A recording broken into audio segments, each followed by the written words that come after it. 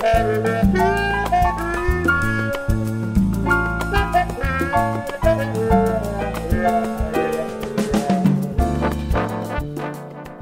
I'm Pat Harbison, and I'm here today with Wayne Wallace, and we're going to talk about the piece that he has recently completed on commission from B-Town Jazz for the B-Town Jazz Festival premiere. It'll be premiered at the B-Town Jazz Festival, and so welcome, Wayne. Glad you're here. Hi, Pat. It's great to be back. It's settling in again. Actually, it's a lot calmer here in San Francisco, so Good. I'm kind of enjoying it. Right. This is the calm before the storm, Yes, of course. yes. But, well, so we have a piece we're going to play, and I'm saying we because I'm fortunate to be in the ensemble that's going to play the piece that Wayne has recently completed.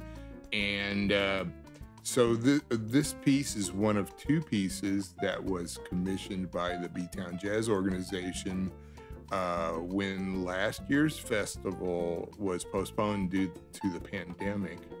We kind of as a collective leadership group decided to spend some of the money on the Homegrown Hip online street series, and then another portion, it seemed that also incidentally was roughly the time that the entire George Floyd Black Lives Matter situation was escalating to perhaps its highest early peak. And so we thought it would be very appropriate to take a certain amount of that money and commission a work for this year's festival. Works because we commissioned one group for Greg Ward to write a piece for a nine-piece band, a nonet, and then one piece for you to write for a larger ensemble, if you will, a jazz big band.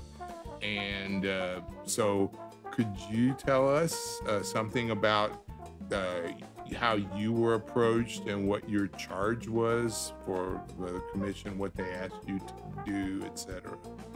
I felt like when John Porter approached me, he wanted something that reflects what was going on at that time, Black Lives Matter movement. It's going to be hard to describe in history what that was like in the country. So I drew back to what was happening for me in 1968 and 1969. The Panthers were 1966. Going forward, Bobby Kennedy, Martin Luther King are killed in 68. And I believe the riots at the convention was 68, 69? Mm-hmm. The whole world's watching. Yeah. Right? Yeah. So it was about as tumultuous as it could get. But there were good things that happened. We also had the moonshot. Mm-hmm. And on the baseball side, the Mets won the World Series. Mm-hmm. And there was Woodstock. And the Summer of Soul. And the Summer of Soul. So it was good and bad. It was like out of the turbulence, there was growth, and there was some common ground for people.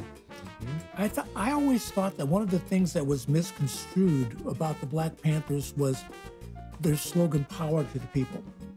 And it wasn't just power to Black people. Mm-hmm. The American Indian movement, Students for Democratic Society, and it got twisted. And I've lived long enough. I watched the Black Lives Matter slogan. It was really wonderful because it echoed that. Yes. Because it was black, white, brown, everybody, gay, and it was like it was important for everyone. Mm-hmm. So I looked at it, and to narrow it down, I looked at from Reconstruction on up through what we went through in 2020, and we're still going through. And I tried to get the piece to represent the conflict. It starts off very sweetly, I'll just say that. Yes. And it ends without hope at the end. The very last three notes are a discord, just to show going forward. But in the middle of all of it, like the main theme is a 7/8, 8/8. So it just shows constant struggle going with the beginning of the pattern. Mm-hmm. I have the band members clapping at some points, kind of looking like how the gullah music was from South Carolina. Right, like patting Juba. Yeah, Juba right. and all of that. So Yes. it's not a direct thing, but you can see, if you want to, and imagine some of the discordance it's been going on since, I'd say 1853. Yeah. If you want, what was it? The Irish were conscripted into the Civil War in 1861, 63. Yeah. So the whole gamut of what the movement has been going. Well, you can even go back farther, like at the precursor period of jazz. Mhm. A giant part of Congo Square, what's now Louis Armstrong Park in New Orleans, were the Haitian slaves who were free people, French-speaking people of color, Right. who spoke the Creole patois and ended up in New Orleans. So Right.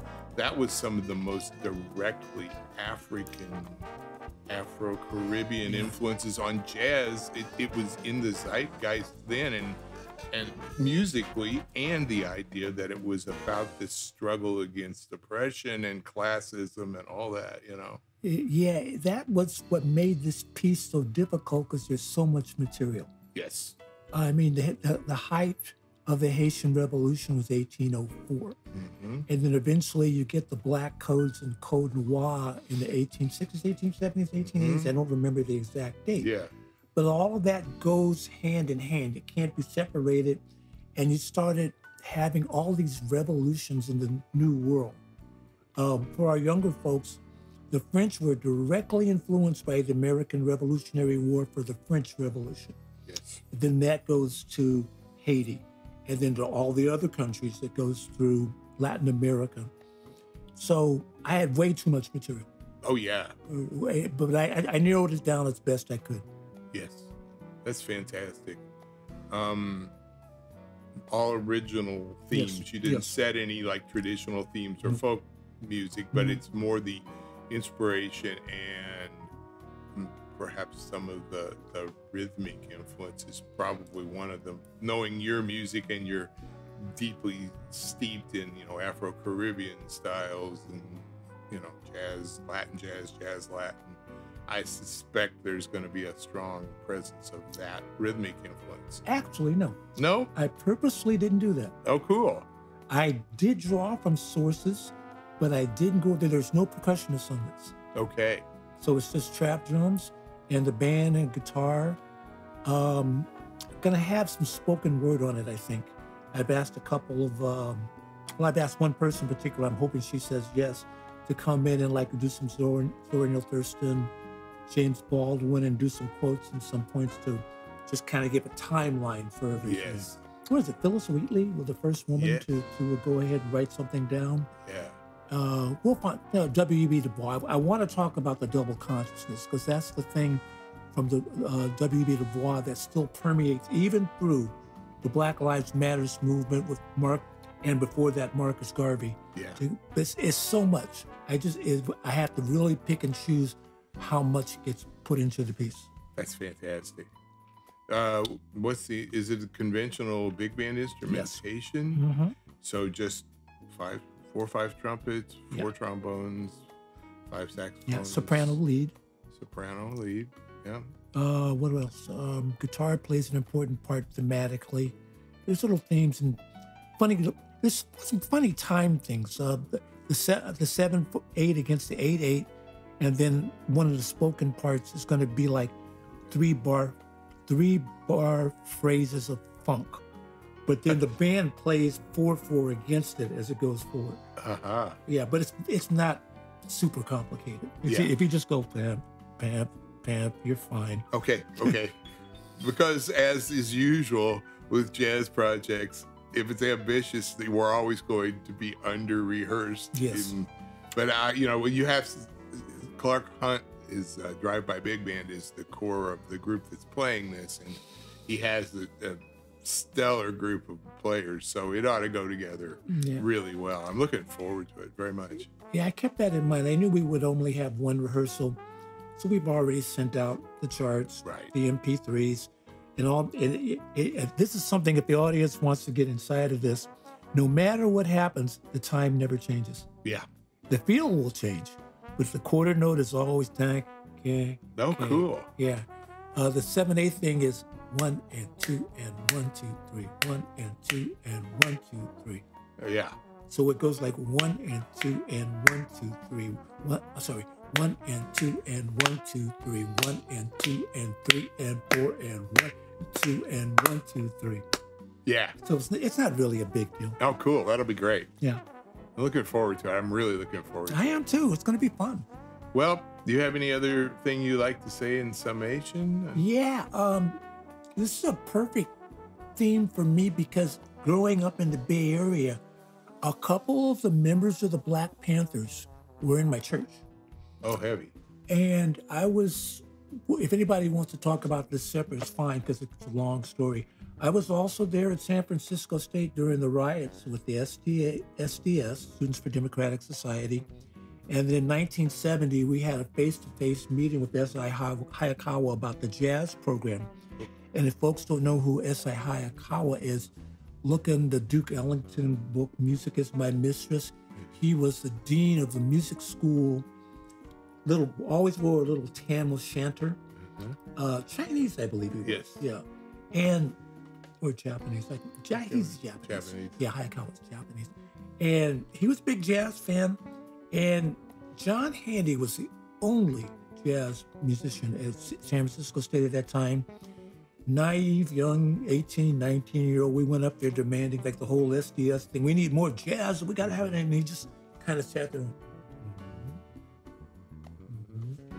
So that was my beginning of moving towards that. That's crazy. That's great. Yeah, no, I was there. Well, the Bay Area with the Panthers and Angela Davis and all that was a giant, one of the big locations for the eruption of a certain wing of the civil rights movement. Yes, it was. Yes, it was. Which kind of comes across in the Chicago 7 movie. Yes, it does. For yes, one it thing. Does. Yeah. Yeah. It was interesting to see the Chicago chapter, knowing what was happening with the San Francisco Bay Area chapter. Yes, absolutely. Fantastic. Well, I really look forward to making music and exploring the piece and presenting it to the audience. And thanks so much for talking to me. I really want to thank all the folks at B-Town Jazz for providing this platform, this needed platform for all of us. So I'm very happy to be a part of this project. Terrific. Thanks a lot. It's my pleasure.